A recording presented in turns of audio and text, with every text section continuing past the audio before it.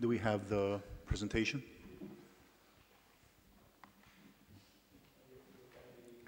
Do you want to put the presentation up? Thank you.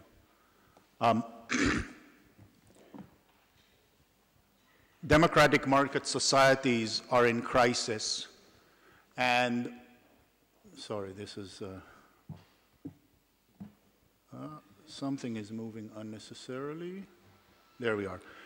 Democratic market societies are in crisis, and the fact that we're observing it in countries that do not have the same extreme inequality that we've seen in the United States. If you remember from Joe's presentation on Friday, France is one of the handful of countries on that OECD graph that hasn't actually seen inequality increase. Suggests that something is happening here that is specifically on identity threat and a rejection of pluralism and cosmopolitanism as core ideals. But you can't ignore the fact that the major political successes have happened in the two countries that are the most extreme outliers on questions of the increase in the top 1% share of national income and the decrease in top marginal tax rate. So that essentially, if we look, for example, this is from a study I did of 1.25 million stories in the year and a half before the election. This is references to media sentences. It's clear that Trump succeeded in talking about immigration together with jobs and trade in a way that Clinton was all about scandals. So something about economic insecurity is central combined with identity threat. And I'll run quickly through these because Joe gave all of the numbers. One inflection point is 73 with the stagnation of median income. Another is 1980 with the rise of the top 10%. In particular, if you see the breakdown of the top 10%, the effect is of the top 1%, not the 90 to 95 or 95 to 99.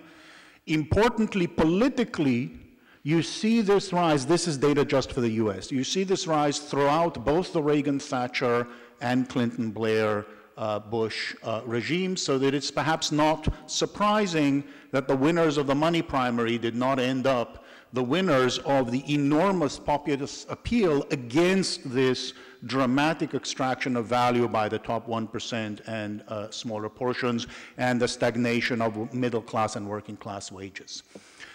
When you combine this with the fact that the white working class in the US is dying, as Joe explained in detail on Friday from the Case and Deaton paper, it's not surprising that this is what they chose.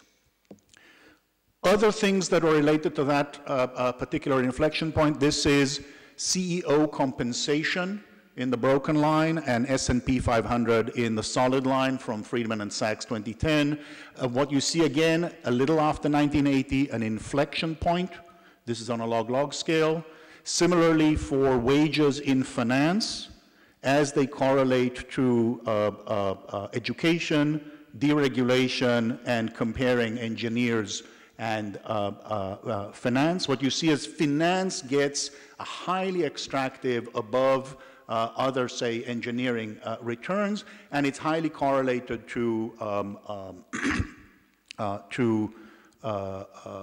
deregulation, which is what you see. Oh, doesn't show up on this. But if you see the green line on the top right-hand corner, you see that it happens in 1980, before Reagan, and that plays an important role in the politics as we move forward. Let me try to offer a very broad historical and methodological background for then in the second half of the presentation moving specifically to what I see as the emergence of the open social economy. So if you imagine three periods, and depending on whether you think Taylorism is a good place to start or whether you think 1946 with high modernism is a good place to start, you could begin the period in 1911 or in 1946. Certainly it ends with the beginning of the Great Inflation in 1973, or at least the first peak. And to think about how multiple systems, knowledge and epistemology, norms in terms of informal social norms, politics, organizational practices, formal law, and technology integrate with each other throughout each of these periods. The first period till 73, the second period from 73 to the Great Recession, maybe, this is the question. And the third period is the present, where we have a series of competing alternatives, one of which is the xenophobic economic nationalism that we're seeing everywhere. And the critical question is, what is our alternative?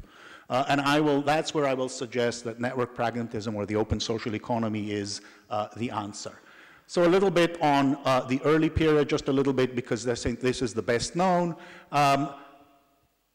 Critically, the epistemology is that you know the world by observing it, standardizing your observations to a small set of discrete inputs, and then forcing the world to comport with your observations. So this is Prussian forestry in the mid-19th century. This is most importantly Taylorism in 1911, embedded in a technology of the assembly line in 1913.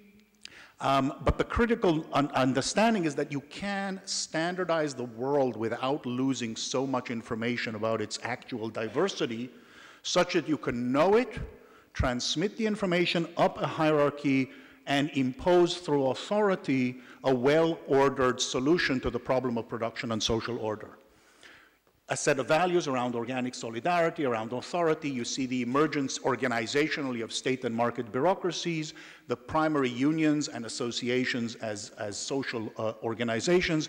You see values of loyalty and competence emerging both in business as the good company man, in the family as the good family man. You see managerialism as the critical idea in management science. The primary legal mode is regulation, the detailed expert development of detailed control of many processes, and the assembly line and broadcast are obviously the critical technologies associated. In this case, I associate them by calling them iron cage progressivism with Weber in terms of the organization, and with the American ameliorative push that we see in Freedom from Want in the classic Christian family, as we see in the image from Norman Rockwell. The critical crash of epistemologies, the one that was presented by the first presentation, is with Hayek, and with the rejection of the possibility of knowing the world through standardization, but rather the necessity of enabling free choice in markets. The critical epistemological move is to imagine that prices are an accurate and sufficient signal of information to allow decentralized coordination to achieve a well-functioning and well-ordered society. And the conceit is that there is a set of institutional interventions, most clearly by converting as much as possible into ideal property and contract, that will allow for those signals to order society spontaneously. Here you see the rational actor as well modeled by a self-interested material, not that they all are, but that they are well modeled by it, that it is a sufficient model for predicting interventions, self-interest with guile, and that collective action is tragic, therefore privatization. But critically, the model is not state-centric, but market-centric. Critically, however, you also see in the 60s the emergence of the new left and the critique of authority from a left rather than a right perspective. And pluralism and cosmopolitanism actually can coexist well with globalization and free trade, because they share a similar set of commitments about the role of the individual. Politically, you see the rise of self-conscious organized business investing in the professionalization of politics, though this happens in the US before Reagan, as Pearson and Hacker showed, but in the UK only after Thatcher in response to multinationalism. You see the values of self-actualization alongside competition and achievement emerging in the two frameworks, and you see creativity in markets, education and equal opportunity equaling merit in markets as the progressive model. Ideals of free markets, shareholder value, superstars, labor casualization, offshoring and financialization. The critical formal institutions are deregulation, property and contract. And the critical technology is the personal computer and the spreadsheet, which are critical for the information flows and processing necessary both to control global supply chains and to create the complex economic problems. You can't have a collateralized mortgage obligation without a personal computer and Lotus 123. And they co-emerge in '83 together with their beginning of their use. One zoom in one story. Remember, the green line of financial deregulation starts in 1980. It's actually under Carter, not under Reagan, and it responds to dynamics in the 70s and not dynamics in the 80s. And that offers an important insight. So the story of neoliberalism, beautifully done by Daniel Stedman Jones, for example, in Masters of the Universe, by Steve Tellis in The Rise of Law and Economics Movement. You see the idea. We talked about Hayek and Friedman in terms of freedom from markets, but it's not just the individuals or the ideas. It's embedded in a set of institutions, foundations that are able to fund the Committee on Social Thought, Aaron Directors Center in Chicago at the law school, the Virginia School, George Mason, Stiegler, Buchanan, translating the logic of collective action into agency capture and state authority suspect. All of these create the foundations, the intellectual foundations for deregulation that we see in the 70s.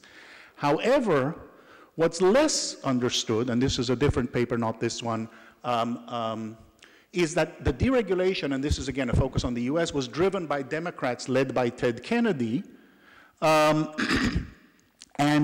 they're driven by the consumers movement of an understanding that the state is corruptly captured by business groups, and therefore that competition serves consumers and crony capitalism helps big business. The NADA Raiders were a set of elite students who actually explored and exposed all of these frameworks. And you see in each of when you read the committee hearings on each of the major deregulation efforts, you see the consumers movement. The consumer saver becomes the primary object of deregulation in the Great Inflation.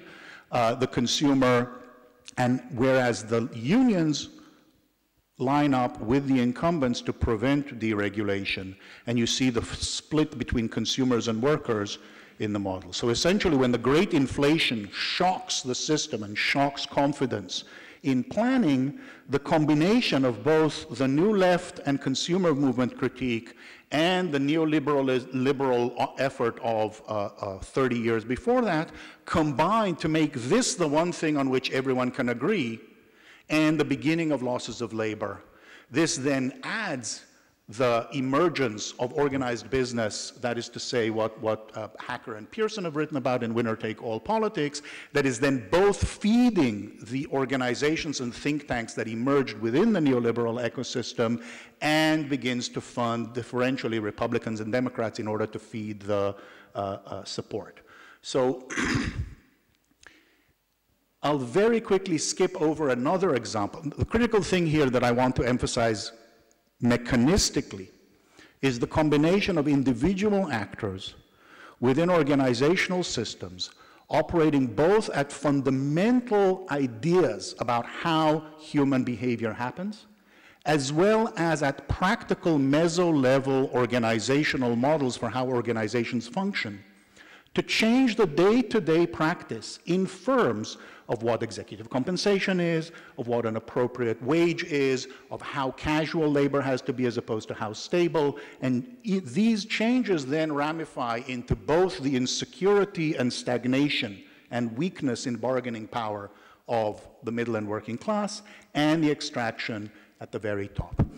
I'll quickly skip the second example, because it's primarily about method, and identify 2 points, and then move in the second half of the presentation to talk about the open social economy, peer production. So critically here, what I want to identify for you is that the other thing that happens is broad culture. You look at 1951 at a handbook, the board of directors, before approving executive pay, may well consider the effect on the company's next collective bargaining negotiation. Moving in 89 to, it doesn't matter how much you pay, it matters how.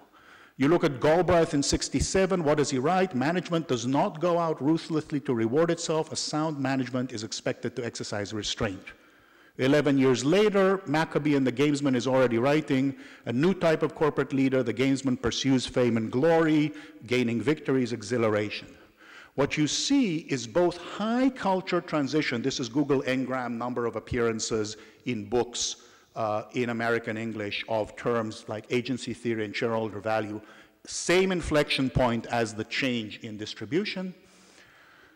Superstar as an idea emerges 10 years earlier in 65, and it comes actually from popular culture. It comes from, this is a study I did of New York Times references to superstar. It comes from Andy Warhol in the first few years. It generalizes to various others.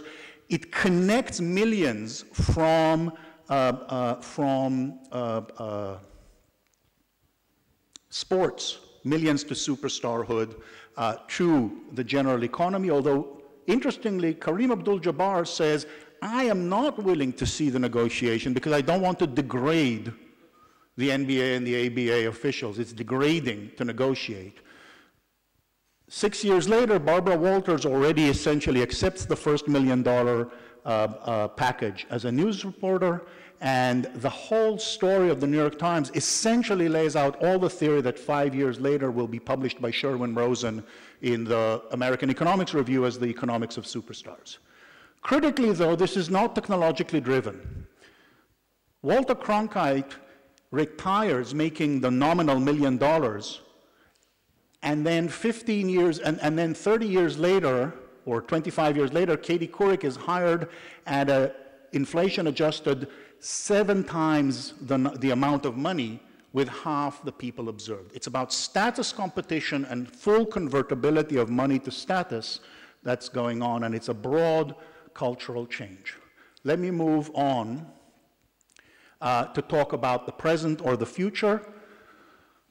In 1996, 2 groups of software engineers understood that the web was critical. One was Microsoft, the biggest software company in the world, the biggest company in the world, and understood it's the next model. The second was a group of volunteer academics who picked a model based on the commons where no one owned the inputs or the outputs and everyone was free to share, copy, distribute as they wished. No reasonable economist would have predicted that the latter had any chance of adoption in a free market.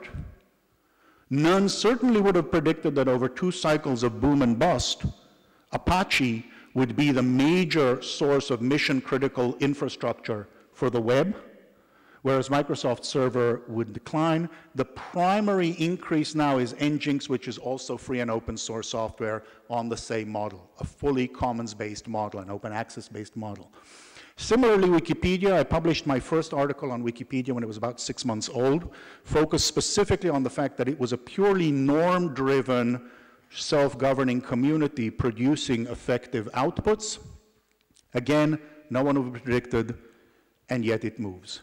What we saw, if mapped on the same model based on transactional frameworks, whether they're centralized or decentralized and market-based or non-market, we see essentially the first period we talked about as centralization and formalization of functions in the centralized models. We see the 80s and the 90s as decentralization toward market-based. And what we've seen over the last 20 years is an integration of what people have always done.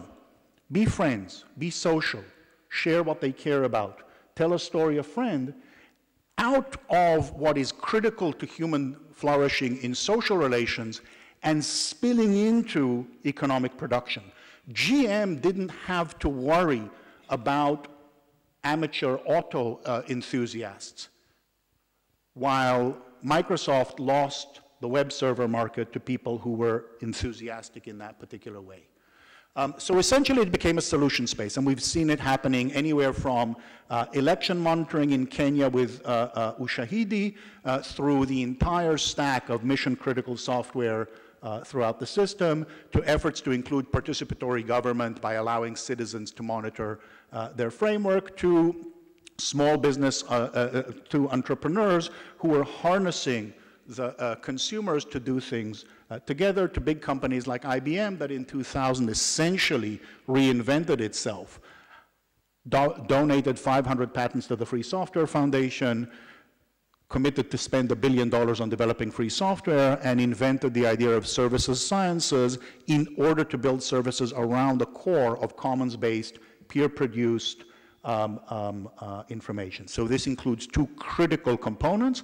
One is radically decentralized collaboration between large numbers of people that are not coordinated either by hierarchical commands or by prices, but instead by social signals and social and norm-based organization.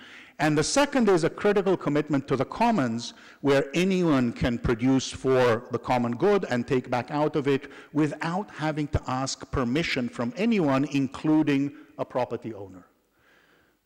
We have inventions of new institutions, Richard Stallman's invention of the GNU General Public License, the idea that essentially you use property-like rules, copyright, to create a commons and force sharing.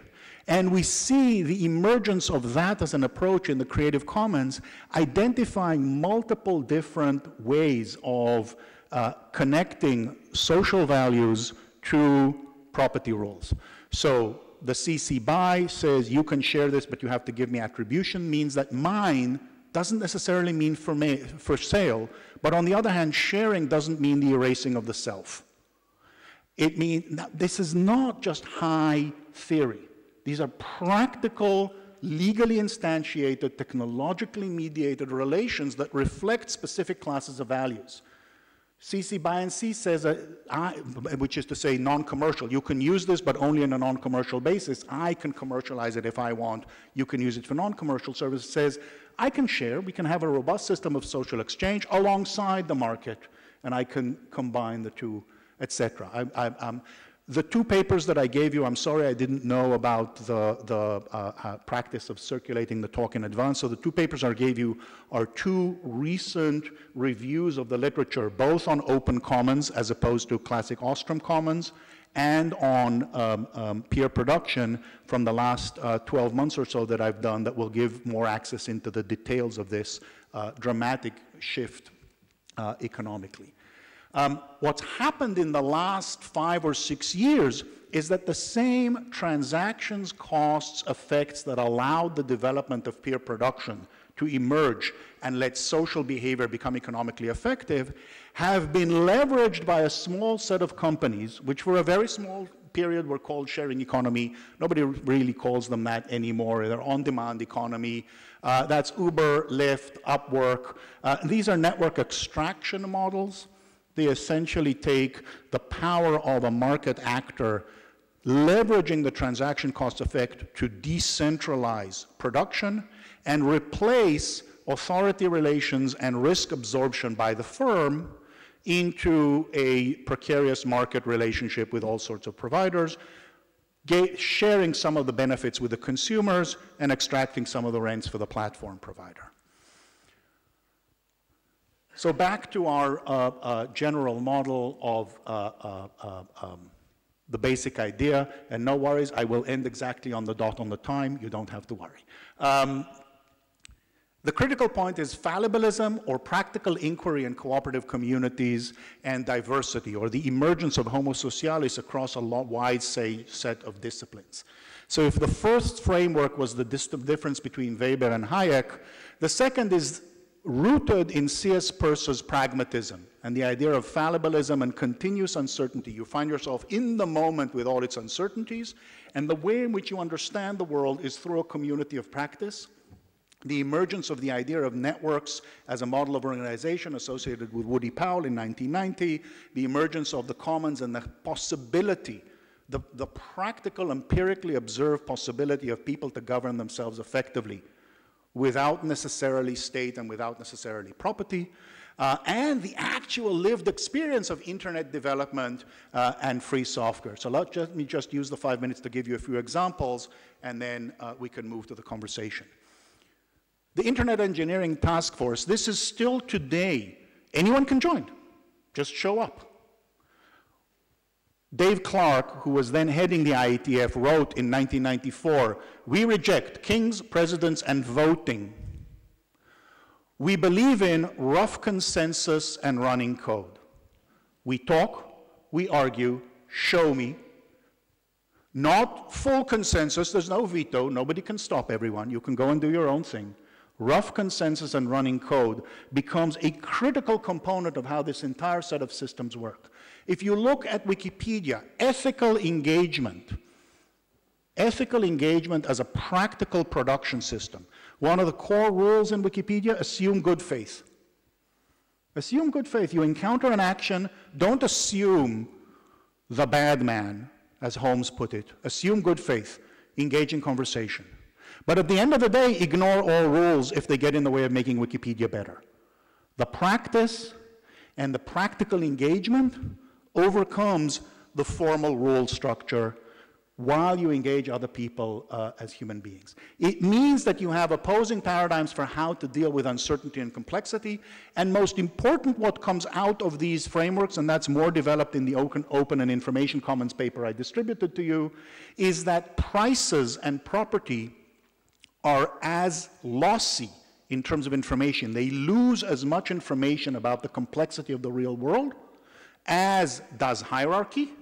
Each has its own advantages in different ways, and each has its own failures by comparison to social relations. There is no single model of organization that is ideal. There is diversity and experimentation between them, consistent with the idea of subsidiarity or polycentricity, not only in location, but also in mode.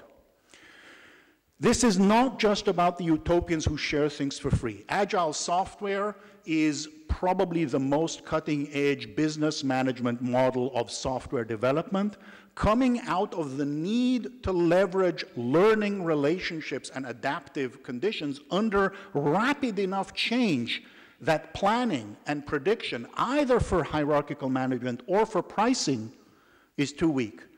So we believe in individuals and interactions over processes and tools, working software over comprehensive documentation, customer collaboration over contract negotiation, and responding to change over following a plan. The critical point here, it's a zeitgeist. It's a change in conception of how to run a good business alongside a change in conception of how to manage a social production system. The nature of rationality, we've seen in the last 20 years massive change in the shift from Homo economicus functioning with self-interest with guile to Homo socialis with diverse pro-social motivations, from the idea that atomistic coordinations through thin signals in prices, that is to say competition, to cooperation, much more socially embedded and engaged, and from separable motivational vectors, where you can just deal with the money and then the rest doesn't matter, to non-separable motivations. If you pay people money to donate blood, you get less, not more. And the critical empirical work that's been done around that across multiple systems. If you look, for example, at evolution, 60s and 70s, it's all around how you interpret actually observed cooperation through a self-interested perspective. If you look at the last decade, it's all about how you understand cooperation as a critical component of evolution. You shift from Dawkins in 76 reporting correctly on the state of the disciplines, be warned that if you wish, as I do, to build a society in which individuals cooperate generously and unselfishly towards a common good, you can expect little help from biological nature. Let us try to teach generosity and altruism because we are born selfish. To Martin Nowak in Science in 2006, perhaps the most remarkable aspect of evolution is its ability to generate cooperation in a competitive world. Thus, we might add natural cooperation as a third fundamental principle of evolution beside mutation and natural selection. You see this occurring in behavioral economics, behavioral experimental psychology, organization. This change occurs throughout and then is ramified in organizational practices, high commitment, high performance organizations, good jobs, a whole bunch of disciplines. You see a move from uniformity to diversity of motivations, of organizational forms, and of institutions. And you see the emergence of online young people committed to cooperativism, platform cooperativism, open cooperativism. You see entrepreneurial kids trying to build firms around these values that understand themselves as trying to do something meaningful in the world with each other, recognizing each other as human beings, and re-embedding production in social relations, rather than trying to optimize the tear between economy and society. This, I think, is the core hope for an alternative to economic nationalism. Thank you.